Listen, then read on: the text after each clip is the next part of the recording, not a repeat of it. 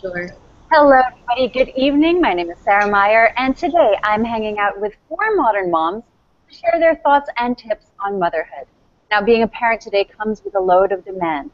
Your work schedule, children who seem to grow up way too fast, and a world that is changing every single second. Now, on the other hand, there are also hacks, technologies, and conveniences that make being a mom or dad today Yeah. easier than ever. Now, Then, sometimes as parents, it's nice to step back and see how far we've come and look forward to what else we can do to make everything better. Today on the show, our guests, Janice Villanueva, a mother of three, an entrepreneur, events communication professional, and founder of Mommy Mundo and Mommy Matters. Hi, Janice. How are you? hello, Sarah. All right. We've also got Isabel Romero, a mother of two and a visual artist. Isabel is joining us from home right now. Hi, Isabel. And Cherry Mendoza, a mother of one and a lawyer. Cherry, there she Hi, is. Hi, Cherry. Good evening to all of you. Thank you so much for making the time to join us here this evening. I'm going to get right into the questions. I'll just shoot a question out there, and maybe all three of you could answer. All right. Let's start with talking a little bit about motherhood and the cross section between that and your career. How do you juggle parenthood with a career or other commitments that you may have? Let's start with you, Janice. Well, I'm a mompreneur, so basically, I do have control over my time when workload permits. So sometimes I have very, very busy days. So really, it's just really time management that keeps me going. Mhm. So I use tools like a planner and my phone and all that. But in the end, I realized that what makes me able to do everything that I want to do is really just having good support, a support group behind me. So that And will who? include my husband, my home, my household, my team in the office, and all that. Very cool. About what about you, Isabel? like Miss Janice, my career is very flexible because I freelance as a graphic designer and I also do video editing and sometimes I also take commission paintings. But so there I handle my own time so I can I can time manage and have enough time for my kids while doing what I have to do. And I also have a good support system. My mom helps out with taking care of my kids and my husband. And there, and also I also use apps to help me manage my schedule and my time and what my kids have to do for the day. Very cool. So We're all there. 2015 techie mommies. But okay, now Cherry, let me ask you the same question because unlike our first two guests, you do have an office to check into. You're a lawyer, am I correct?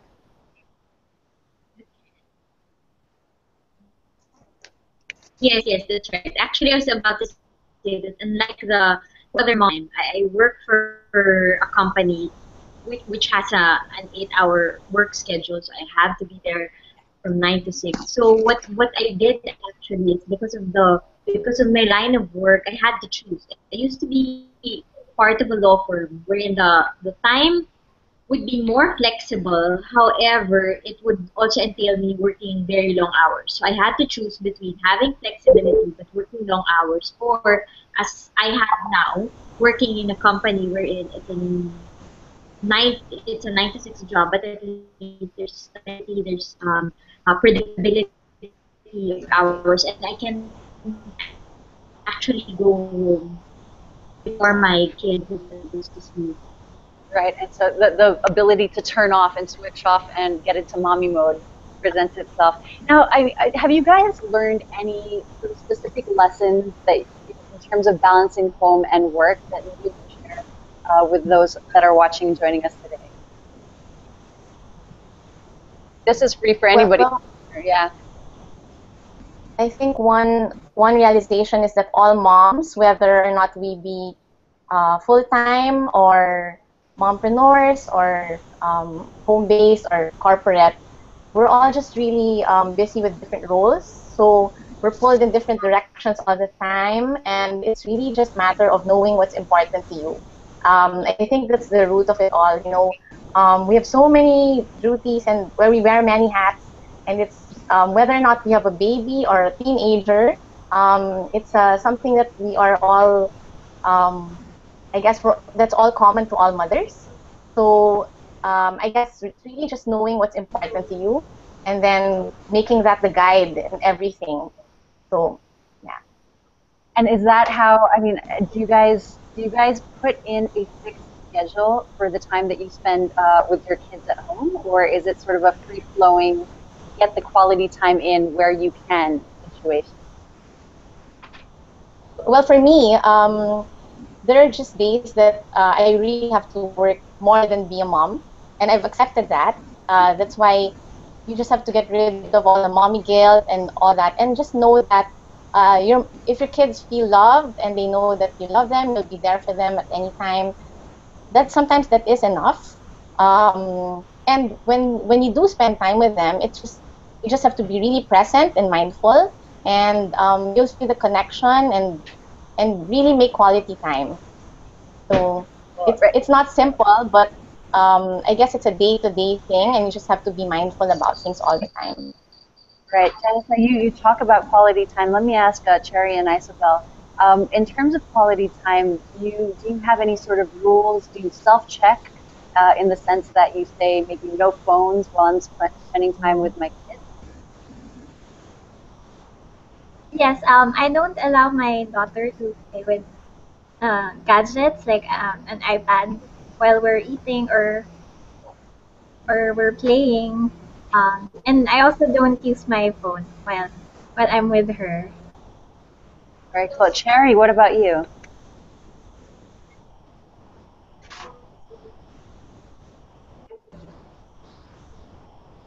Cherry? Okay. Our signal's Um, fluctuating a little. Can you hear us, Cherry?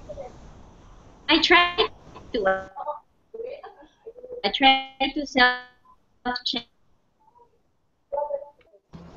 Okay, we'll try to fix our feed with Cherry and get back to her in a bit. Now, what is quality time for you guys? On a very personal basis, I know some people, like to do simple things, maybe cook together.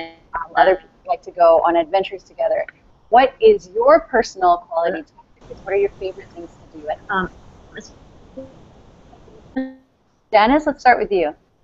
Yeah. Well, I have kids like ranging from yeah. But 18 then to 8, so quality time with each one is different. Right. With my teens, it's really more of talking. They're boys, and sometimes I really cannot relate to to a lot of stuff they're into, but I try. So it takes a lot of conversations. Sometimes go to the cafe, even just their haircut, and the drives. You can talk to them. It's really more on conversation since they're already, well, my 18-year-old is an adult, which I'm trying to accept. So trying to accept. um, but with my 8-year-old, it's still play. I have a lot of fun with her. I also love sitting on the floor with her and just really engaging in a lot of. We have this thing called make time for silly, because I think that sometimes motherhood, well, we take it too seriously sometimes. So my daughter and I have these silly playtimes, like we have our blindfold makeup challenge and things like that. Just a lot of fun. Sounds amazing. Definitely something. You have like a hashtag or something online where Yes, we we're follow starting your our series. part. Sorry, Janice, what was that? That last part? Yes, we're starting our Make Time for Silly series. There you go. We'll follow you closely. Isabel, what about you? Quality time? I know you're an artist. Is that something that you Yes. pass on to your kids? Yeah, I try to encourage her to play creatively. We play with Play-Dohs and what? Sand, and we go around our compound and we just pick flowers and leaves. And I try to make her explore everything around her. And we also read a lot of books. So for a 2-year-old, my daughter speaks very well, and um, she knows a lot of words already. And I always ask her questions and talk to her while we are eating, and we sing songs and listen to different types of music. I'm exposing her to different genres of music, Nice. and we also have a bed time rituals. Before going to bed, we pray and read books and cuddle. So there. I'm encouraging her to be more grateful by um, thinking of things that we are grateful for the day At the age of 2, before that's an sleep. amazing habit to instill in your kids. That's great. Yeah. All right. Cherry, are you with us? See if we got our lawyer back. Cherry? Okay, we'll still fix that signal. But now, guys, when it comes to the life at home, you know, we've established that there's a lot of support and a lot of people that are involved. It truly does take a village to raise a child. But are there Mm. certain aspects of child rearing or the involvement in the household that you are very particular about that only you can do? Isa, let's Um, start with you. Oh, yeah.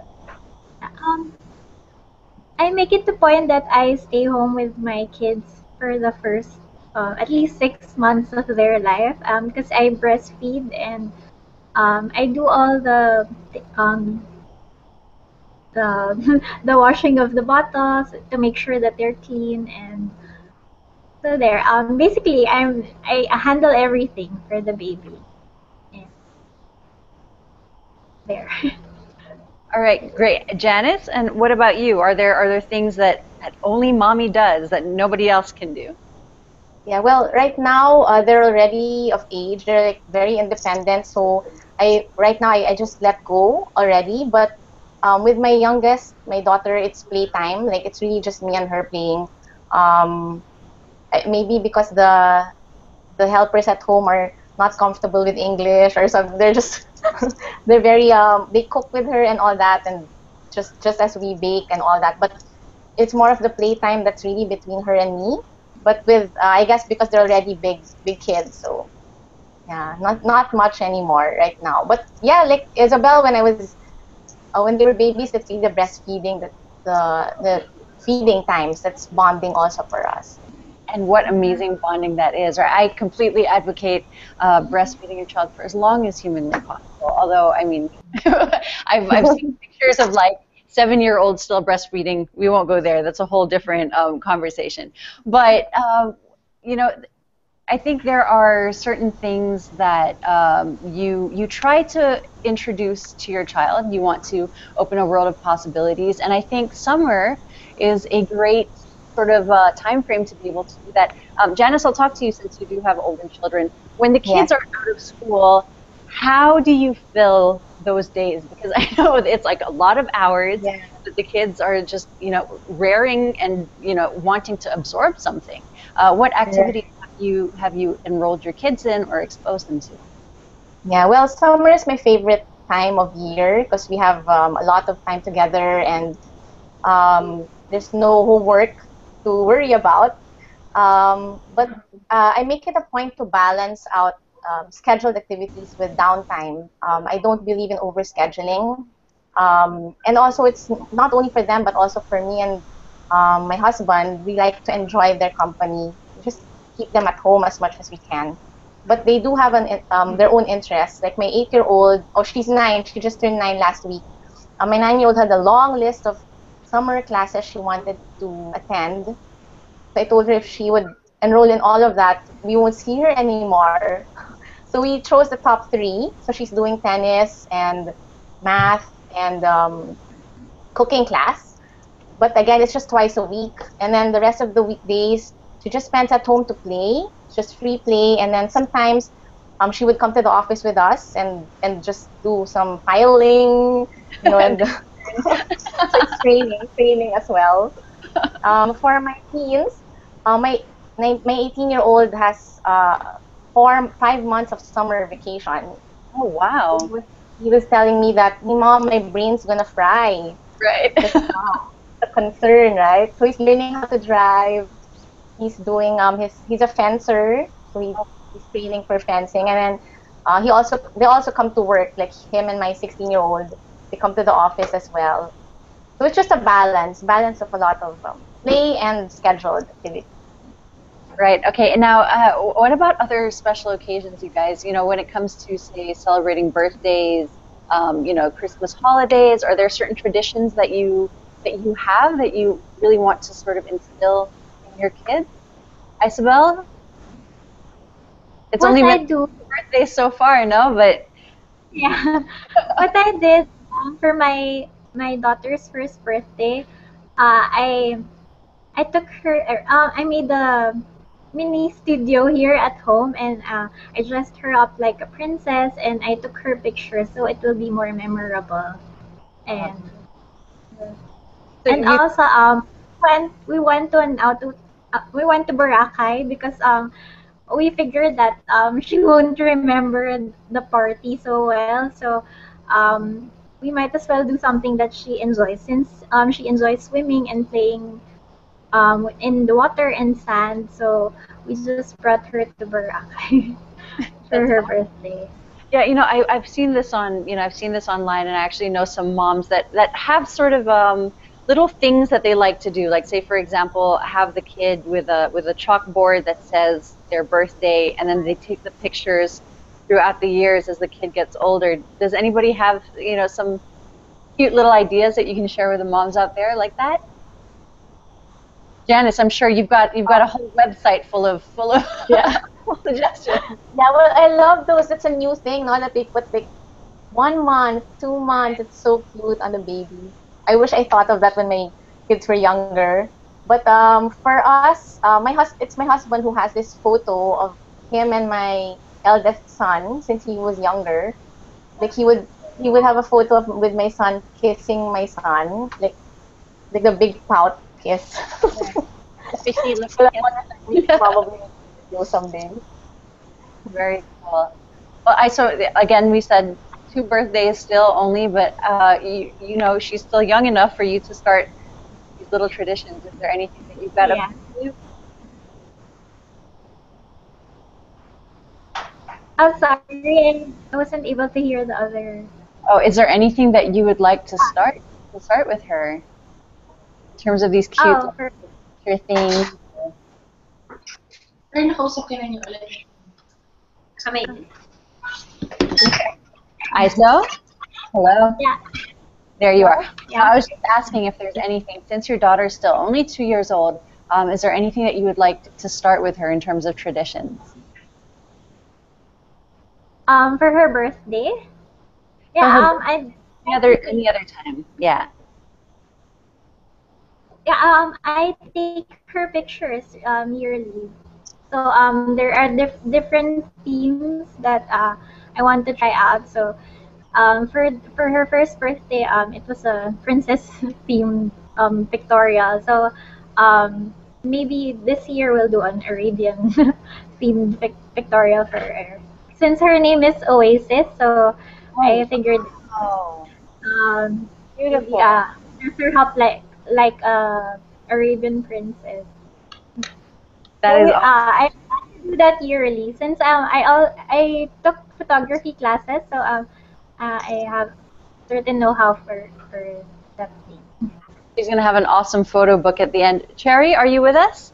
Yep, I think I'm back. Oh, you're back. You're right. Well, Cherry, how old is your daughter? Was it? Yes, yes. My daughter just turned one last Feb 24, so just a little over a year. I'm a new mom compared to the other moms here. You're a brand new mom. Well, so let me share this one with you since you have the youngest out of everybody. I was reading something. It was like sort of like a little life hack suggesting that you create an email address for your kid and then just continue to send photos of your child to this email address and then give her the password when she turns 18 years old. Isn't that a cute little Yeah, idea? that's so Yep, I heard something about that as well. Actually, aside from the pictures, a letter would also be nice. One of my friends actually suggested writing a letter to your child, sending it to that email address, and then when your child is old enough to understand the contents of the letter, and she or he will have access to the email with you. created. That would be nice, I think. That would be great. You know, I really wish we could reset and start. I'm like sending, you know, bulk emails from the past 9 years from my daughter's email address. It's like kind of an overload. So sweet. Now, do you guys have any advice for busy moms out there? I mean, maybe there were times where you were struggling with keeping balance somehow or finding a rhythm. Cherry, I know this is the first year. The first year I would say is the most challenging. One of the most challenging. I haven't got the whole way yet. Challenging for that. Yeah, so I mean, what are things that you learned along the way? I think the most important thing I've learned, at least for the past year, is to be more forgiving of myself.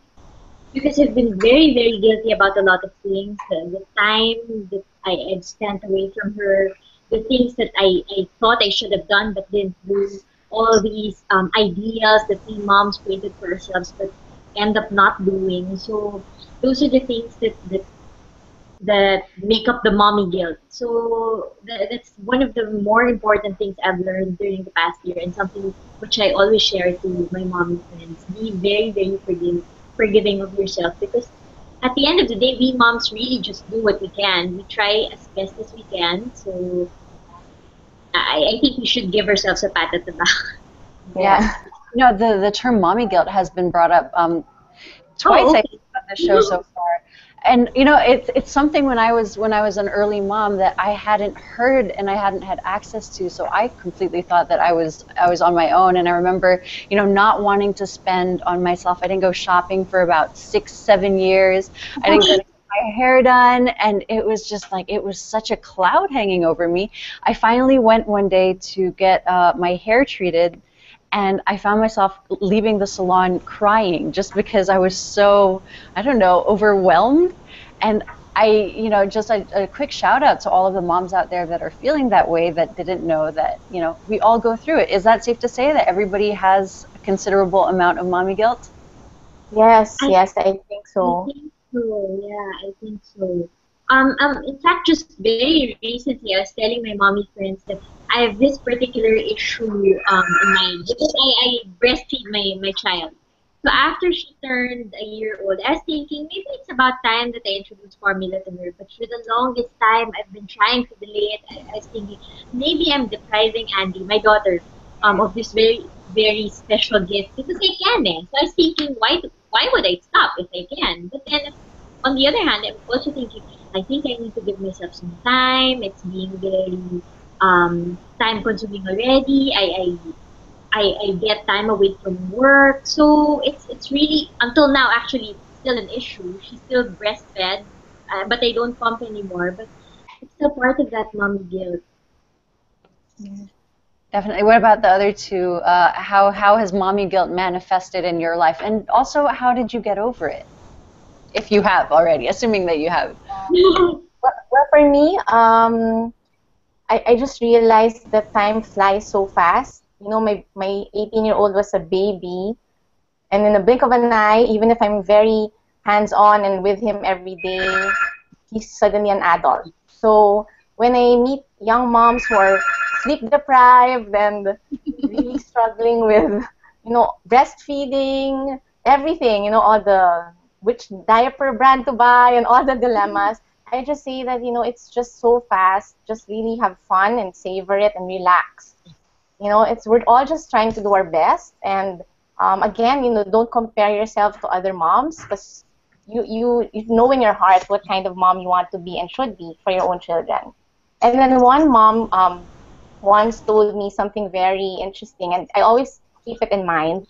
It's she told me that, you know, just like in business, do what you do best and delegate the rest, right? So for our children in parenting, if the best thing you can do with your child is to play, you know, if you can't cook, don't force the issue, don't pressure yourself, right? Like for me, I just bake cookies and simple cupcakes with her. Of course, sometimes I'll try something different, but I won't really pressure myself into baking a cake with fondant if I can't do it. Just really relax and have fun, I think. All right, very cool. And now you guys, the world is so big. in many ways, it's kind of scary out there, you know, the access that they have to information these days. How do you make the home the safe space? Like, what are little things that you do to just, you know, really drive home the fact that this is HQ, this is headquarters, this is your refuge? I think I don't have that much of an issue yet because she just turned a year old. But as much as possible, everything's really confined within the family, within very close friends. So, since social media is very, everyone's very active in social media these days, I make it a point to just limit it to people I really know because you'll never really know where the information will land, where the picture of your child will reach. So all of these things, I try to be very careful. Also, I think it's about ensuring that that you have a village with you when you're raising your child, recognizing that you can get help from your parents, you can get help from your in-laws, because really, even if you find a very reliable house help, very reliable yaya, where you can with whom you can leave your child, it really won't replace the care and the attention that you will get from relatives, from friends, and from in-laws. I think it's that. It's the recognition that you don't have to do it all on your own, or at least you don't have to just have your partner with you, but you can have a village with you raising your child. Right. ISO, and what about you? Let's talk a little bit about making your home the safe space. Like, what are little things that you do to create a refuge for your daughter at home? I like to decorate our house. So I set up a playroom for my daughter so she can play there safely. I make sure that no wires are exposed, or I just make sure that it's a safe place for her to play. And it's very inviting for her to play. I use very colorful colors for the toys and um, the floor, the matting that I use there, and also her bed. I got this canopy from IKEA. It's like a leaf canopy, and it made her sleep better since it made her bed more cozy and inviting to sleep too. And sleep is such a huge moment for moms, especially the young moms, I'm sure. Yeah. Have you realized the true value of a good night's rest, Cherry? I haven't had a straight 8 hour sleep for more than a year now because even before I gave birth, I haven't had straight sleep. So please, You're a mommies, tell lawyer, me of if it course. happens again soon. What advice can we give Cherry so that she can get a good night's sleep? I think you need a cozy, comfy, great smelling blanket and just disappear under there. Give yourself a timeout every night and say, I am about to switch off. Is your kid sleeping through the night yet, Cherry? Not yet. She wakes up twice, so around midnight, and then another one is around dawn. So still no 8 hour sleep for me. We'll get there. Janice, do you Sure, remember that those days? it will happen. Yes, I do.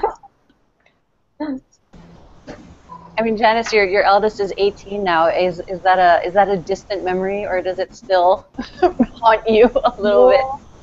Well, I still remember. That's why I was thankful for breastfeeding, because when you're breastfeeding, you really have to stand up, right?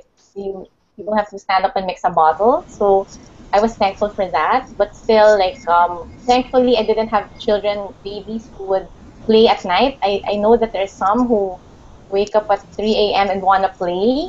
So I was pretty, it was pretty manageable at the time, but I do remember feeling sleepy all the time. And it was a struggle also, trying not to do things. They say that when your baby's asleep, that's the time you should sleep, right? So that you get, but then I always wanted to clean the house, and also, yeah, but I do remember. I mean, I remember breastfeeding and just thinking that that was like the most magical experience that only a mother could ever feel in her life.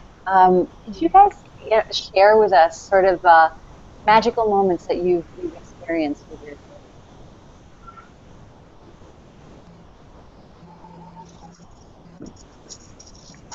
So let's start with you. A magical moment. When my 4-month-old wakes up in the morning and she lights up when I'm about to carry her. I really like that part of my morning.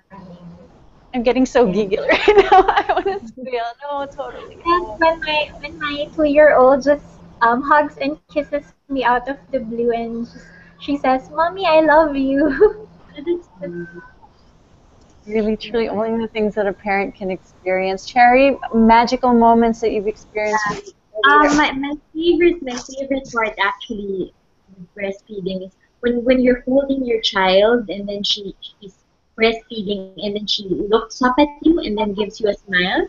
That's actually my favorite part. That I tried to explain to my husband. He was telling me that you can actually do it. You can still cuddle her, you can still carry her, and then hold her close if she's drinking from the bottle. It will still be the same. So I would explain to him, you know what? No, it's No. not.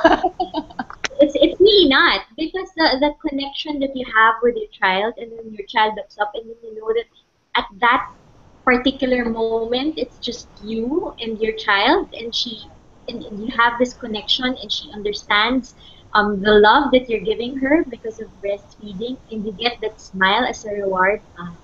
That's really the moment for me. Really. And Janice, your magical moment.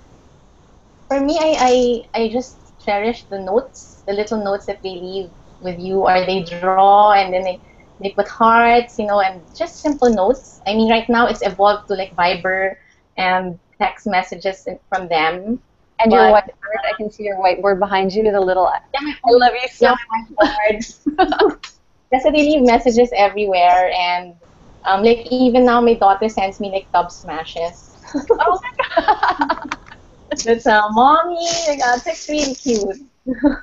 See, truly, I mean, 2015, it's a whole new era of motherhood, I feel like. It's like a new brand of parenting. Are there any apps that you guys can share with us that sort of make motherhood either easier or more enjoyable? Oh. I use the first year app. What's that Uh, about? it tracks your feeding schedule and the sleep schedule of the baby. So you record the sleeping times and what time you last fed her. So you have an idea what time's the next nap or next feeding. Fantastic. Yeah, they You didn't can also when I her was. milestones and her vaccinations. You can record it in that app. Oh my gosh, that's so great. What was it called again? The first year? First year, yeah. All right, cool. It's you have to pay for it though. It's not free, but it's really great. I think it's just $2. That would be worth it. If it's your kids' milestones, and $2 is nothing. We know we've spent much more on things that we didn't really need. I'm sure. Cherry, do you have any little knickknacks, gadgets, apps that make your journey as a mom easier? I think it's not so much an app, but I make use of technology so much in a sense that I have mommy groups. So I think that's where technology is most helpful for me. Unlike an app or already Google question or an internet search, I do it a little bit old-fashioned way in the sense that I ask moms what their experiences were, how it was during their time. Fortunately for me, I have mommy friends who have much older children, and they can give me tips and they can give me advice. So that's where I use technology in a sense. Very cool. And Janice, you're an internet native. Yeah. What about you? Yeah, well, I don't really have an app that I like, but it's really just, I guess, blogs, the mom blogs that we read. I guess in the same way that Cherry talks to her friends, that you can read advice and experiences from other mom blogs as well. Yeah, and Facebook, right? So, yeah. Could you give us a rundown of maybe your top 3, top 5 favorite mommy blogs, including your own? Oh, mommy blogs. Well, there's local. I'd rather choose the local ones. We do have a lot of friends who are here. So one is Tin Di Chao's Manila Fashion Observer, because it's a mix of discoveries, some brands that she would recommend, and I guess it's also fun watching her children dress up. So it's fun and learning at the same time. And then another one is manilamommy.com of Neva. She has a lot of tips like applying for your SSS for your kasambahay, very practical step-by-step tips. And then I also like for entertainment, mommyfleur.com, because she's a working mom, but she's so hands-on with her daughter, and she just makes cuento, like her daily, like everything. Like now she's fixing her house or what her daughter said today, things like that, and also a lot of advice. All right, very cool. Guys, thank you so much for the input. I'm learning so much. I'm going to go home and download apps and check blogs and things. I know that I had a foray into, I wanted to start a blog, and I started making sort of the bento lunch boxes for my daughter. And I tried to do it every day, and then all of a sudden it was just every Friday, and then now it's like once a month, and I haven't done it in 2 months. But I guess really admire bento mommies, yeah, I guess the moral of the story is just do what you can when you can, and if you have the opportunity to share it to inspire other moms, then do so. How much do you guys put online when it comes to your kid? Because I know that there are people where it's like all they post is pictures of their kid. Other people are much more private. They don't want to show their child's face, child's name online. How are you guys with all of that? If it would be up to me, I think I'd be posting a lot more. But because I have a husband who's also a lawyer, he's very, very careful. He regulates me. He tells me all the time that, all of these things you need not post to social media. If you want your friends to see it, just send it to them. Just email it to them or send it via text or Viber or WhatsApp or whatever. So I try as much as I can to do what my husband tells me, because it really makes sense. As much as I want to show the entire world how cute my daughter is, look, she did this, she did that, I do recognize that as moms, we have to be very careful.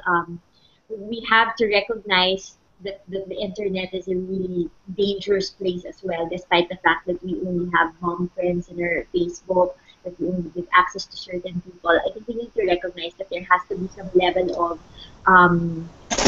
confidentiality, I think, or that there has to be some level of protection that we need to observe. So what about you? Are you a post it all mommy or keep it close mommy? I post a lot of pictures, but I try to share it to our friends and family only. So I make sure that the privacy settings in my Facebook and Instagram are only for the people that we know. All right, awesome. And Janice, what about you?